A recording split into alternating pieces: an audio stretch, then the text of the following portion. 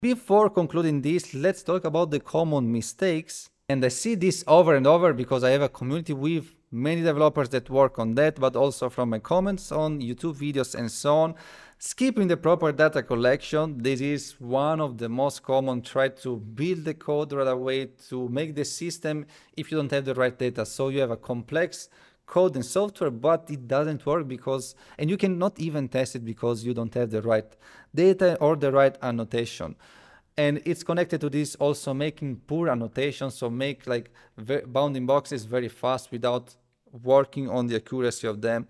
Accuracy is very important when you do the annotation because it's the core of your program, and if you don't make good annotation, there is no way that you can get a precise software. This is connected with point 2, overcomplicating the solutions in the most possible and most complex ways.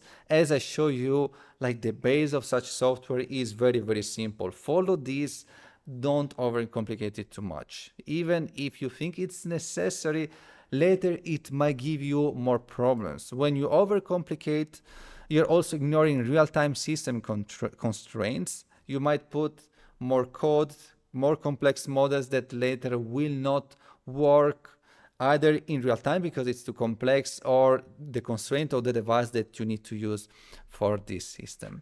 And these, of course, are just some ideas.